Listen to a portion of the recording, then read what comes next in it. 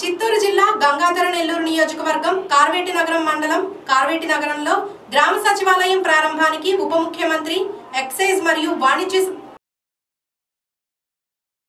ఈ కార్యక్రమంలో భాగంగా పూజలు నిర్వహించి గ్రామ సచివాలయం డిఆర్ఓ రేణుక చేతుల మీదుగా నారాయణ స్వామి ప్రారంభోత్సవం చేయించారు. గ్రామ సచివాలయంలో ఎన్నికైన అభ్యర్థులకు వారి బాధ్యతలను చేపట్టుటకు పత్రాల అపాయింట్మెంట్ ఆర్డర్స్ను అందజేశారు. గత ప్రభుత్వం చేయలేని పని మేము చేస్తున్నామని, జగనన్న మీకు ఇచ్చిన అవకాశాన్ని సక్రమంగా నిర్వర్తించాలని, మోసాలు మరియు లంచాలు ఎలాంటివి చేసినా ఉపేక్షించేది లేదని, మీ దగ్గరకు వచ్చే ప్రజలతో మర్యాదపూర్వకంగా నవ్వుతూ మాట్లాడాలని, జగనన్న మాటగా నడుచుకోవాలని తెలిపారు. త్వరలో మీడియా వారికి ఇంటి స్థలాలు అందజేస్తామని, అందుకు తగిన చర్యలు పూర్తి చేశామని అన్నారు. కార్వేటి నగరం మండల స్థాయి అధికారులు, మండల వైఎస్ఆర్సీపీ కన్వీనర్ ధనంజయ వర్మ, బాలాజీ నాయుడు, పంచాయతీ ఈవో నాగరత్నమ్మ మరియు అధికారులు, పార్టీ కార్యకర్తలు పాల్గొనడం జరిగింది.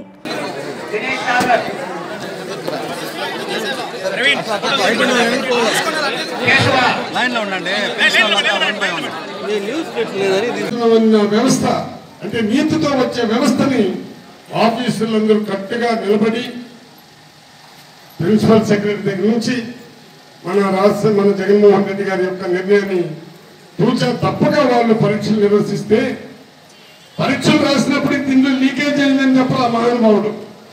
9 సంవత్సరాలు జగన్మోహన్ రెడ్డి పైన రాపించి ప్రజలు ఈ పేపర్లు నమ్మకుండా జగనన్న పరిపాలన బాగోతుందని పనులందరూ ఇచ్చారు. మీరు ఎన్ని రాసినా, ఎన్ని టీవీలో చూపించినా, ఎంత గలీజైన మాటలు ఆయన పైన మాట్లాడినా ప్రజలు విశ్వసించరా. జగనన్నని నమ్మినారు, జగనన్నని ముఖ్యమంత్రి చేశారు. ఆయన అంటాడు లీకేజ్ చేశారంట, సర్వీస్ కమిషన్ ముగ్గురు చేసినారంట. మరి ఇంతమంది 1,26,000 నుంచి 1,40,000 మందికి పర్మనెంట్ ఉద్యోగాలు ఇండియా చరిత్రలో ఏ ముఖ్యమంత్రి చేయని పని. అందులో ఇది క్రియేట్ చేశారు కొత్తగా. ఎన్టీ రామారావు 390 రూపాయలకు ఉపాధ్యాయులకు ఉద్యోగాలు ఇచ్చినట్టు ఈరోజు జగనన్న ఇది పర్మనెంట్, నీకు 15,000 ఇచ్చినా కానీ ఇది పర్మనెంట్ ఉద్యోగం అని చెప్పేసి చెప్తే, సాఫ్ట్వేర్ ఇంజనీర్లు 1,50,000 రూపాయలు తీసుకునే ఇంజనీర్లు కూడా పరీక్షలు రాశారు. మొన్న శ్రీనివాస్ ఆడిటోరియంలో చెన్నైలో ఊరిని చూస్తున్నాడు వీరుస్వామి.